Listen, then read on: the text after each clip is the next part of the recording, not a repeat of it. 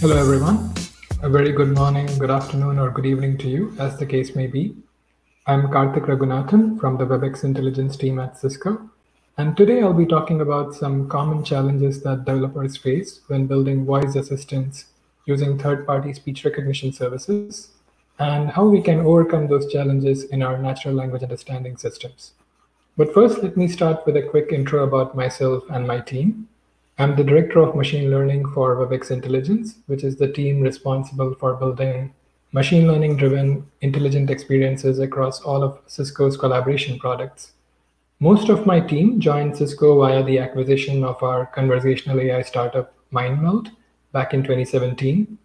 Prior to our acquisition, MindMeld used to power conversational interfaces for several companies in the food, retail, and media industry. And now, as a part of Cisco, we are bringing that same technology to Cisco's products. The most popular among them is Webex Assistant, which is a collaboration-focused enterprise voice assistant for the meeting room. You can use Webex Assistant to control your video conferencing devices, book conference rooms, join online meetings, call people in your company directory, and so on.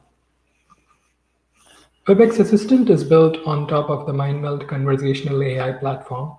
This is a platform that we originally developed when we were a startup and are now continuing to maintain and improve upon at Cisco.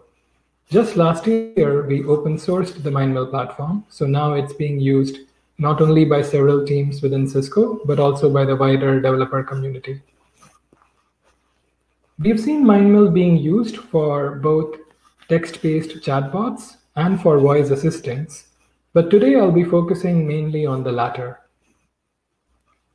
Over the past few years, it's been really encouraging to see that the general population is becoming more and more comfortable with using voice interfaces. Multiple sources now report that at least a third of the US population has a smart speaker and uses voice assistants on a fairly regular basis.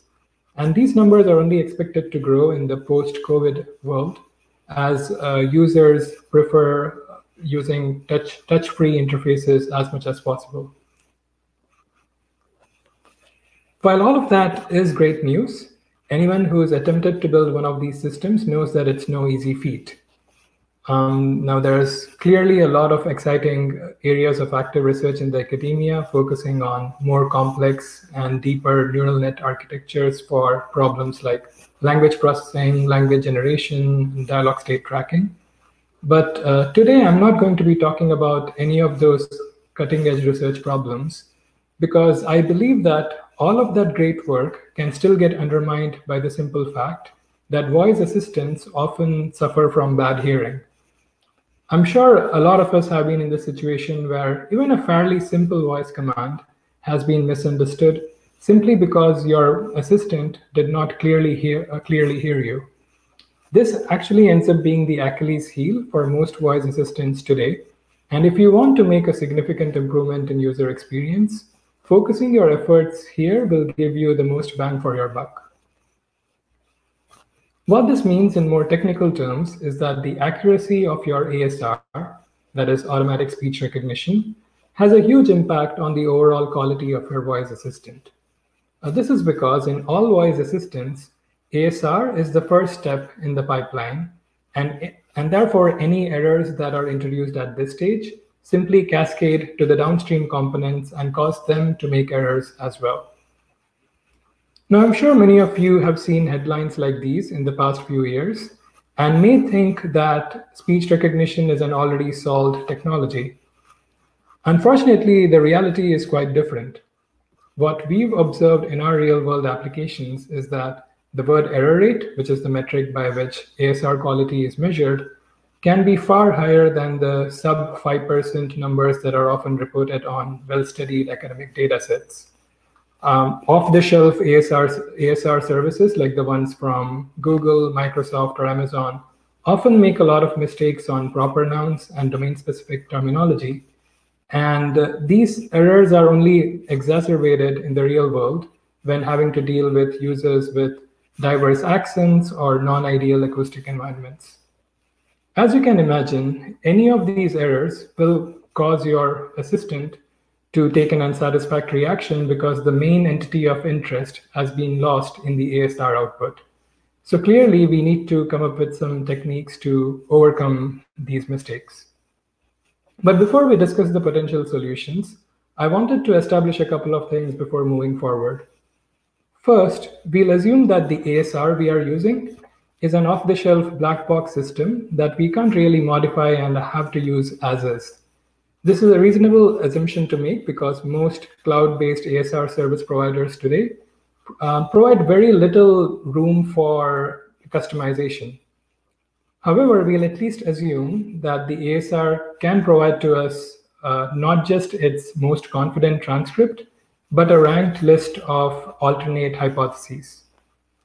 Second, when talking about the NLU or NLP stack for a voice assistant, different implementations may use different steps as part of the full pipeline. But today, we'll be restricting our discussion to the 3 main steps which are important for any kind of voice assistant. And these are intent classification, entity recognition, and entity resolution. So with that in mind, let's take a look at a few things we've tried out in order to make our NLU more resilient to ASR errors. The first thing we tried out is a technique called NBest rescoring or NBest re-ranking. Here, we use some application-specific domain knowledge to bias and possibly correct the ASR output. So without going into too much detail about how modern ASRs work, at a conceptual level, it's helpful to think of an ASR as consisting of 3 separate stages. We first extract some useful audio features from the input speech signal. We then use an acoustic model to map those extracted features into phonemes or distinct sounds that exist in the language. And finally, use a language model to transform that sequence of sounds into a sequence of words, thereby forming the full sentence. Like other probabilistic systems, ASRs are capable of outputting not just their best guess, but an NBest list of ranked alternate hypotheses. The key thing to note here is that the language model in an off-the-shelf ASR system is a generic domain-agnostic model that may work well for web searches or a generic dictation task, but may not be best suited for recognizing the kind of language users might use when talking to your assistant. So while we can't really modify the language model within a black box ASR system, we can create our own separate domain-aware language model to help us pick the best candidate from among the ASR hypotheses. What we do is take the training data that we already have for training our intent and entity classification models within the NLU pipeline, and use that training data with open source language modeling toolkit to build our in-domain language model. This trained in-domain language model can then be used to provide a probability score for any arbitrary sequence of words. So we can use it to rescore and re-rank this NBest list of hypotheses from the ASR. And we can then choose the new top candidate post the re-ranking for further downstream processing by our NLU models. In this example, you can see that the ASR's original top pick was a different one, and that's presumably because trying marijuana may be a fairly popular engram on the web, and EMR, which stands for electronic medical record, is a more popular word in general than PMR, which is personal meeting room and only makes sense in the context of online meetings. But our in-domain language model should be able to assign fairly high probabilities to words like join, PMR, and possibly even Maria Joanna if that name was present in our training data. So that's how it's able to pick the right candidate. The advantage of this technique is that it's not targeted at any one specific downstream NLU task, but pretty much the entire NLU pipeline can benefit from having to deal with a much cleaner input.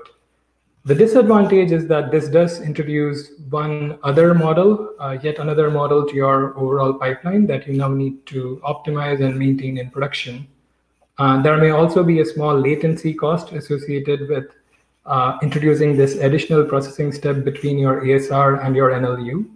And even assuming that you got all of those logistics right, There is still this limitation that this technique cannot make any novel corrections. It can only choose from among the various options given to it by the ASR.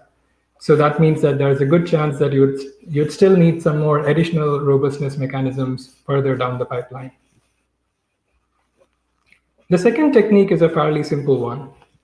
NLU models are usually trained by only using clean data, by which I mean query examples without any errors.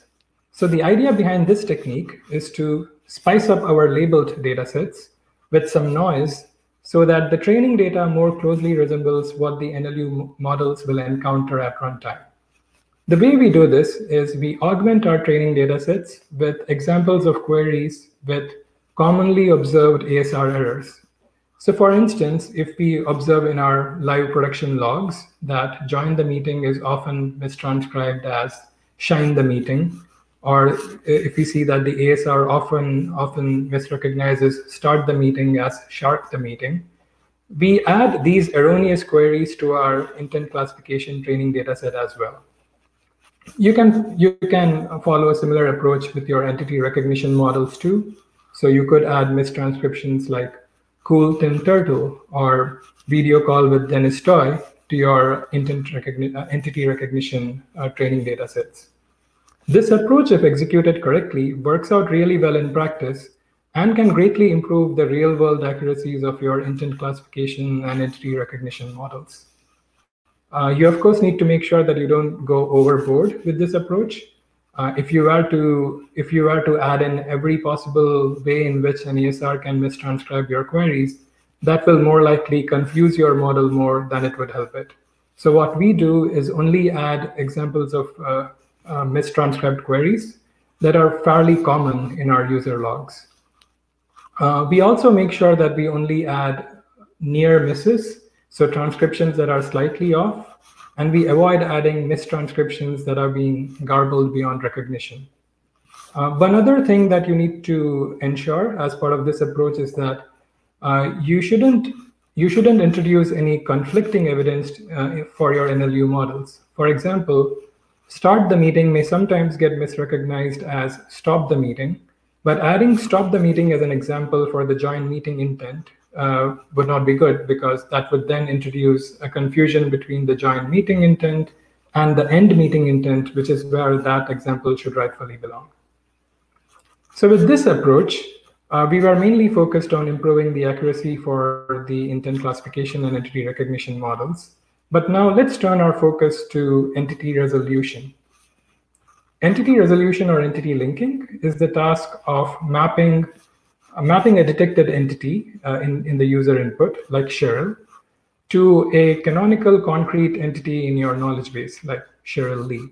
It's this resolution step that allows us to correctly fulfill the user's intent because, for example, in this case, we now know the right person to initiate this video call with. Entity resolution is often modeled as an information retrieval problem. So for instance, you can use a full text search engine like Elasticsearch to index all of the canonical entities that are relevant to your application and create a knowledge base.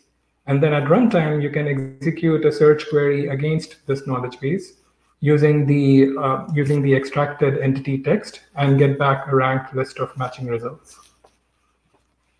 To improve this search accuracy and thereby the entity resolution accuracy, there are several different features we can experiment with. We can encourage partial or fuzzy matching by using features such as normalized tokens, character engrams, word engrams, and edge engrams. We can also do some simple semantic matching by using a mapping of domain-specific entity synonyms or entity aliases. Textual similarity features like these are helpful for all kinds of conversational assistants, regardless of the input modality. But next, we'll look at a few additional features that are specifically useful for making entity resolution more robust to ASR errors. The first thing we introduce are phonetic similarity features because text similarity by itself isn't enough for dealing with ASR errors.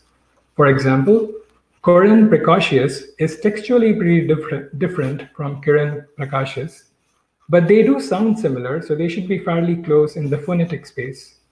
One way to encode text into a phonetic representation is by using the double metaphone algorithm. This is a rule-based algorithm that can map a given word into a phonetic code such that similar words have similar phonetic encoding. Similar sounding words have similar phonetic encodings. A more recent approach is to use a machine-learned grapheme to phoneme model, which can transform a given piece of text into a sequence of phonemes. Similar sounding words will have similar phonetic sequences, and the detailed representation here also makes it easier to compute this phonetic similarity on a more granular level. In our experiments, we found that these two techniques often provide complementary information, so we ended up using phonetic features from both of these techniques to improve our search algorithm. The next technique is targeted at improving the overall search recall, and this works by leveraging the entire NBest list of hypotheses rather than only dealing with the top transcript. So we run entity recognition on all of the NBest hypotheses, and then use all of the extracted NBest entity spans in our search query against the knowledge base. In some cases, you may find that the correct entity is even present a little deeper in the ASR NBest list, like in this example where Sheetal was the ASR's third best guess. Even when that's not the case, pooling text and phonetic features across the NBest list has this effect of upweighting features which have consistent evidence across the NBest list and downweighting outliers, thereby resulting in a better overall match. The last thing we'll talk about is using user-based personalization to improve the precision of our search. The rationale here is that you can improve entity resolution accuracy by using some prior knowledge or prior information about a user, such as the kind of entities that a particular user is more likely to talk about. These personalization features are highly application-specific and depend on the specific use case at hand. For example, in Webex Assistant, a common use case for us is being able to call people in the company directory. So what we do is compute a familiarity score for every user.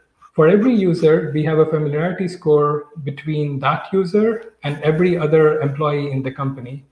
This familiarity score can take into account factors like how close or how far are two different people in the company's organization hierarchy, and how frequently do they interact with each other via calls or online meetings and so on. We can then use the rationale that people are more likely to call others who they are more familiar with, and use this as an additional ranking factor or an additional score that we can use during ranking to disambiguate between similar sounding names in the ASR hypotheses and pick the right one. This was just one example, but you can similarly envision different kinds of personalization features depending on the use case at hand. I'll end today by reiterating that any developer who is building a voice assistant should give some serious thought to making their NLU models more robust to ASR errors. This can often be the difference between an unusable product and a product that has good user experience. Pretty much all the robustness features and techniques we talked about today are available in the MindMeld platform in some form or the other. The only feature we don't have a native support for is being able to train in-domain language models and using them for NBest rescoring. But this is still something that developers can try out on their own, and if they find it useful, they can use it as a pre-processing step before calling the MindMeld NLU pipeline. One of our current ongoing explorations that is showing some promise is being able to generate phonetic embeddings for words, and then using a vector similarity-based phonetic search approach, which is proving out to be more efficient and accurate than our Elasticsearch-based methods that we use today. This technique will hopefully be coming to the platform soon. To learn more, please check out our website, our GitHub repo, and our papers from EMNLP that cover some of the things I talked about today in a lot more detail. Thank you.